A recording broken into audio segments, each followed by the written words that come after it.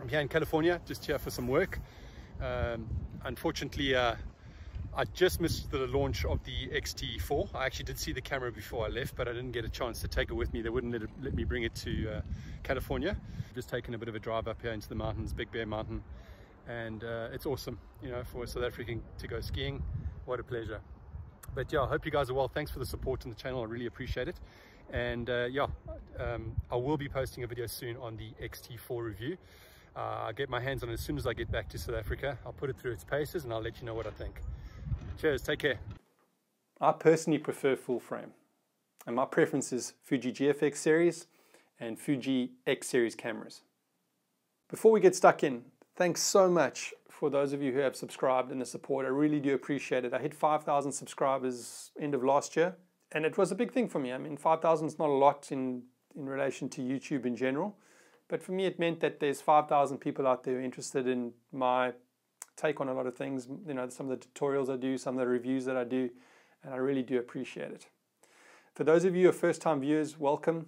Thanks for, you know, your time is valuable, I know that, so thanks for watching my video. If you like what you see here, please go and see some other videos, whether it be reviews or tutorials. You're more than welcome. And if you like what you see there, please do subscribe. It's much appreciated. I was planning in November last year to do a road trip out of Cape Town. I'm Cape Town based, I'm in South Africa, and I was going to do a trip around parts of the Western Cape, which is very, very beautiful. And I was going to bring you along. But unfortunately, my little 4x4 broke down on me. The transfer case went in November, and it's a 26-year-old car, so I had to order some parts in. They finally came in, and then I managed to repair it myself, rebuild the transfer case, which was fun, I got to admit. I love working on my car, but I do apologize that I didn't make it out onto the road trip. It would have been great. So that is on my plans to do a road trip. I do have a busy season now, but I'm going to try to fit it in somewhere. But when I do, you'll be the first to know. As mentioned before, there's a lot of people covering this topic on full frame and crop. It's a saturated topic, totally. I'd say my point of view is a very small percentage of point of views. I have seen one or two videos where they kind of talk down the lines of what I'm going to talk about, which was quite interesting. But certainly this is not a mainstream view. And please don't get me wrong. If you were to approach me and say, oh, I see you using a crop camera, or, oh, is that a full frame camera? And you use it in terms of sensor size, I totally get where you're coming from. I understand what you're saying. So first off, there are certain things that cannot change on a camera. That when we refer to differences between systems, we're talking about equivalences. All right, we're not talking about actual change, physical changes to cameras. So a focal length, for example, is a physical property of a lens. It may not be exactly what that focal length is written. So say it's a 35mm lens. In the manufacturing of the lens, there might be a 34, it might be a 36, but they round it off to 35, but it's actual physical property of the lens. So when we talk about different sensor sizes, or even different formats, and the sensor sizes within those formats, we're talking about equivalences. That's all it is. It's just equivalence. You want to know what the equivalent would be in another system. When people say things like, oh, the manufacturer's lying to you because it actually isn't a 2.8 lens, it's an f4 lens, I don't think those are helpful conversations to have. And it has actually very little to do with actually going out and shooting and making photographs. I know many people with very, what we'd call inferior products, old products, who haven't changed their product, their cameras and lenses in years and years and years, and by today's standards would be viewed as a pathetic product, who go out there and produce amazing photographs. They're very comfortable with shooting with it. They understand the system. They understand the format size. And that's all that's important to them. So remember, be realistic about these conversations. I understand there's a difference, and it is helpful to know equivalences, especially if you're moving from one system to another. But in the greater scheme of things, you've got to create an image with what you have in your hand. You've got to do your best you can, and understanding the camera you have is most important. I used to shoot on film. I was a professional photographer on film and transitioned into professional photography on digital. I shot weddings on film, so I know film cameras very well. But my history with film goes even further. As most people in their 40s and older than me, you'll know, even late 30s, you'll know that in people's homes, the cameras we used weren't cell phones, they weren't digital cameras, they were film cameras, whether they were cheap little rangefinder plastic cameras, whether we had those bulb packs where you burnt the bulb and there were 10 bulbs, and once you do it, you had to replace the bulbs, or whether you had some really nice film cameras in your home, SLRs or, you know, little medium formats or whatever it is. film was normal. Film was just everyday stuff. It's the same way young people see digital today. That's what we used, was film. I mean, obviously it's taken on quite a trendy sort of aspect today. You know, you shoot on film, wow, you know, and it's sort of artistic, and I understand that. But understand that film was, back then for me, was just normal. That was life. That's what you shot on. That was photography. So 35mm film, at least by the time I was shooting, was the standard, the go-to film. I think it reached a sort of cost versus quality balance. It certainly took into account most photographers' needs and covered, I think, most photographers, whether you were someone just using it for family use or someone who's taking it up as a hobby or for professionally. 35mm film covered most photographers. Large format cameras and medium format cameras obviously offered you higher quality, but the cameras are massive. They weren't fast, they were slow. It was a process. And smaller, there were even smaller film sizes as well, which obviously lacked in quality, especially if you're looking to print larger. So 35 really struck that sort of sweet spot. Film photography was a massive industry, and manufacturers have put a lot of time and effort into creating systems around 35mm film. They created huge lens lineups. You know, most of the lens lineups in the big manufacturers we have today are still lenses that were designed around film. But importantly, they designed the mount and they designed the lens around that film size. Okay, so the 35mm refers to the measurement from top of sprocket to bottom of sprocket. Remember, film on a film camera runs sideways, so you're getting sort of landscape exposures. Motion picture film was different. It ran that way as opposed to that way. And there were different film sizes in motion picture as well. But nevertheless, in photography, that became the standard. I was a bit late to the digital game. Not too late, but could have transitioned a bit earlier. The first cameras I remember, even though there was already a digital SLR, I think manufactured in the 80s, I think it was Nikon. Could be wrong. Don't quote me on that. But I certainly, the ones that come to mind was the D30 and the D60 that Canon had brought in. It was a 3-megapixel and a 6-megapixel camera, the D30 first and the D60. They didn't quite meet what I believed was the quality that film was giving me. So I was quite negative about that. And I thought, this is never going to do well, never going to take off. And then a friend of mine, I was living in Ireland at the time, and he bought the 10D. That was when the numbers moved before the D as opposed to after the D. It was the first run of camera, and it was a 6-megapixel or 6.3, I forget, somewhere around there. And it was a fantastic camera, and I started to go, okay, maybe there's benefits to this. I slowly started to change my mind. I never bought that camera, but I did buy the next one that came out in that series. It was called the 20D. It was an 8.2 megapixel. And at that stage, I'd already accumulated really good lenses because I'd come through the film cameras, which was the low-end Canon, and I made my way up to what was then known as the EOS 5, which is a beautiful camera, very good film camera. There was two higher than that. There was the 3 and then the 1, the EOS 1. Now, I remember in the old days, shooting with film, the camera body didn't determine quality. It was the film that you used and the lenses that you used. So you put all the money into great lenses and you bought nice film, great film. Doesn't matter what in that series of camera, your quality of the image would be exactly the same. The perks that you got from a more expensive camera body were things like a better focusing system or a better sort of viewfinder to focus with, larger viewfinder, and motor drives and things like that. So it's very different to the digital world where your sensor size, your sensor quality can affect your image quality as well. So you've got a lot more things to look at when you're talking digital. Nevertheless, I went for the 20D. It's a great camera, and I already accumulated great lenses. I bought L-series lenses for my film camera. I already had the wider zoom, I had a mid-zoom, and then I had a telephoto zoom. And I then had to learn this new terminology, because what had happened is that with these digital cameras, because cameras manufacturers are trying to balance the cost of the sensor and the quality, they had opted for what is known as APS-C size sensors. Now, Canon APS-C is slightly different to the other ones. It's a bit smaller than the other cameras, like Fuji is a larger APS-C. But nevertheless, this was the balance that they had struck between cost and quality.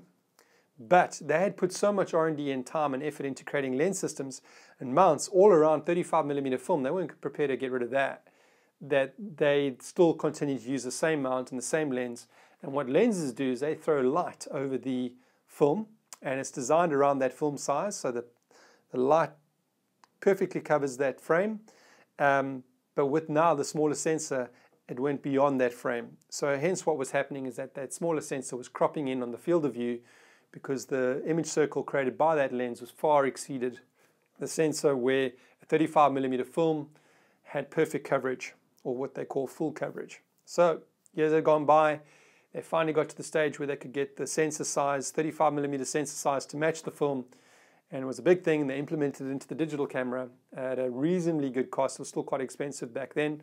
It was the Canon 5D Mark I, which I purchased. And here we had full coverage. You were using a sensor size that was the correct size for what the lenses were doing and the mount was doing. So it was a perfectly matched system. And with the smaller sensor, the term was called, if you're using the APS-C size sensor, you're using a crop body. Now I try to look where the term crop sensor came in. I can't remember exactly where it came in, but it's way later. No one referred to it in the early days as a crop sensor. You referred to the camera as a crop body. The emphasis was always on the body, never the sensor, because those terms had nothing to do with sensor size, more to do with what lenses we were using with that particular sensor size. Now, people could say, oh, that's arguing either way, but really that's how it was. You called it a crop body. You didn't call it a crop sensor, which is interesting. Obviously today, that's an interchangeable word. Some people say crop body, some people say crop sensor. Okay, so now this really opens up the question as to what it actually means to have a full frame camera and what it means to have a crop body or even a crop sensor, but I don't believe in that term crop sensor. So, for example, if you're using a 35mm sensor today, and I was to say go and purchase a mount and mount medium format film lenses onto it, which actually people do, believe it or not. You can actually buy mounts. If you're using a full frame 35mm digital camera and you mount a vintage medium format lens onto it, is your camera still considered a full frame? No, it's not. No, your 35mm sensor is cropping, because the image circle produced by that larger lens or that larger format lens is way bigger than the 35mm sensor that you have in the camera.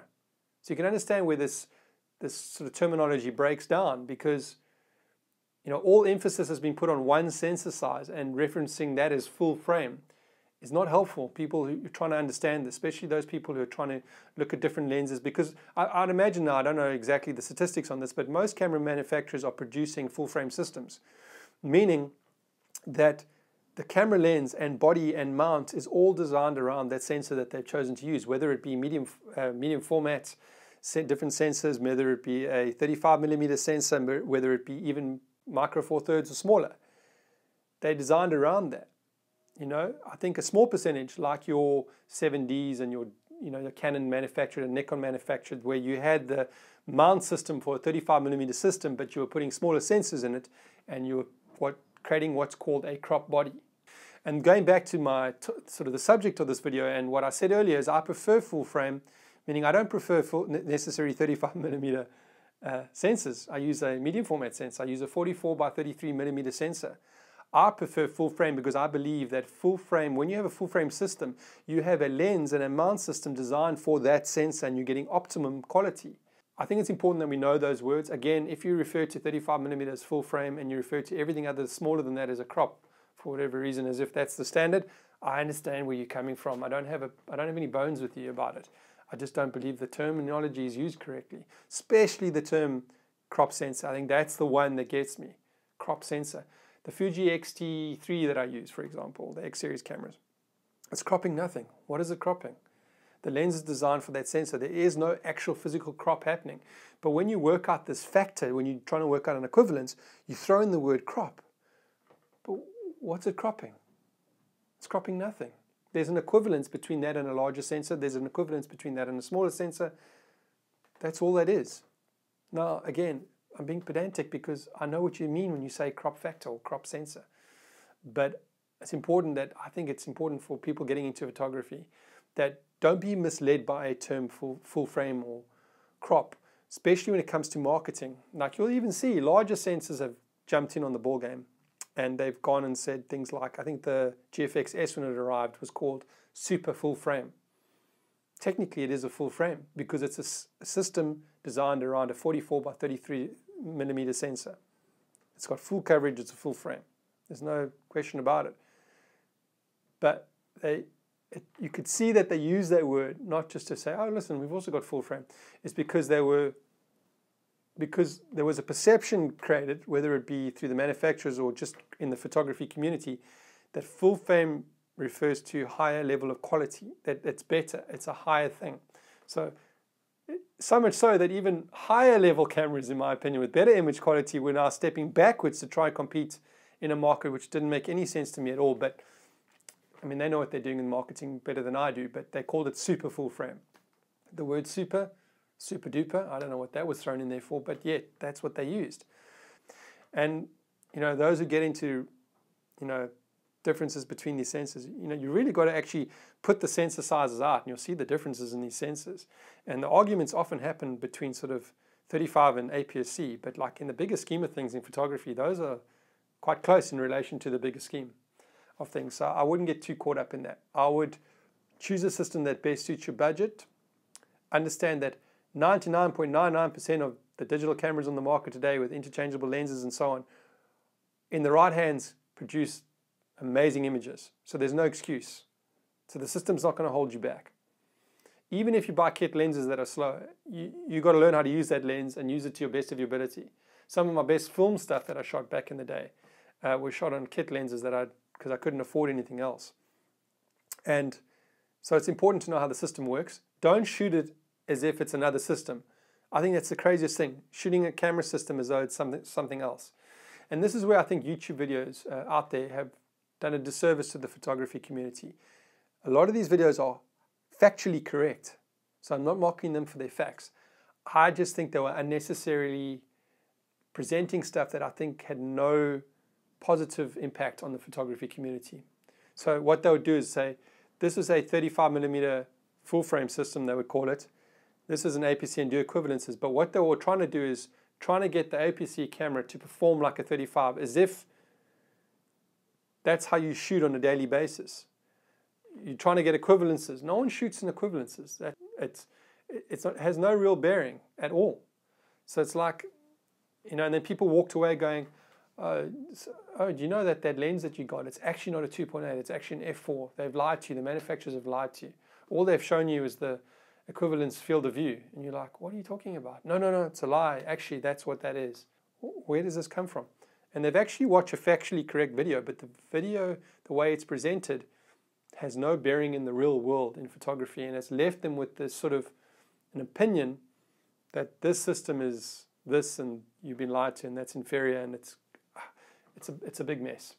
So don't get caught up in that. Don't get caught up in the hype of the term full frame. Understand that most of the cameras out there are actually full frame cameras.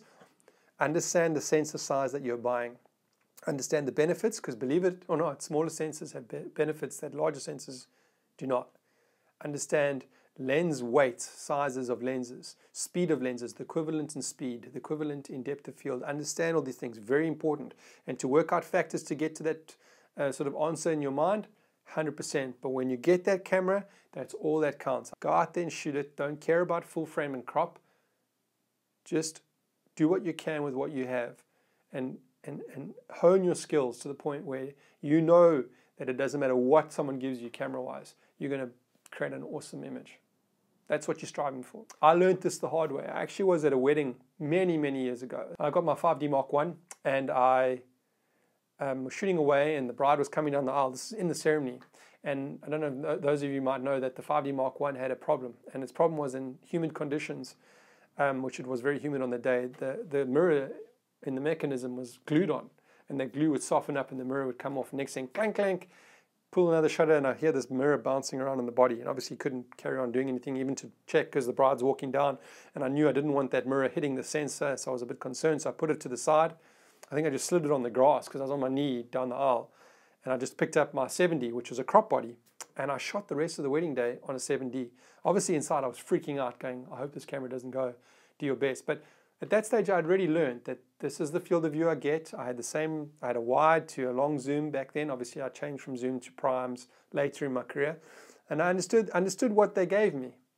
And at the end of the day, when I handed the images over, I was happy with the product, and the client didn't know any different. Didn't know what I experienced on the day, how freaked out I was. They knew nothing. All they knew is that the photos were great, and that's what they had seen in my portfolio, and that's what I had produced. That day I learned it doesn't matter whether it be full frame or crop, you can do it, you can create anything you want to create. And that's why when I decided later on, I'm traveling so much, I'm in flights every second week or so, I've got a lot of gear to carry, I want to carry it all in one bag, and then just my light stands go in the bottom of my clothing bag. that I had to make a change. And when Fuji offered me the system, I loved the layout of the system. I understand the dials took me back to my film days. I loved it. It was great. I could get fast primes, which I needed because I needed to compare it in certain from a depth of field perspective, and I was happy with 1.2s and 1.4s, and I knew that I could match it. The sensor size had nothing to do with the perception my client had when they received the product. Still today, no one knows. I hand over a product, they go, "Wow, thank you very much for the amazing photographs, very happy." They don't know that it's a smaller sensor size than the majority of the people out there shooting. It has no bearing on it at all. I know how to handle noise. I know how to use lights, flash in certain ways. I've learned how the system works, and no one can tell the difference in my work. That's all that counts. I hope that video was helpful and maybe give you a different perspective of full frame and crop. Yeah, it's not going to be something everyone agrees with. I understand that. But I do appreciate your time, and thanks for listening to me, and God bless. Take care.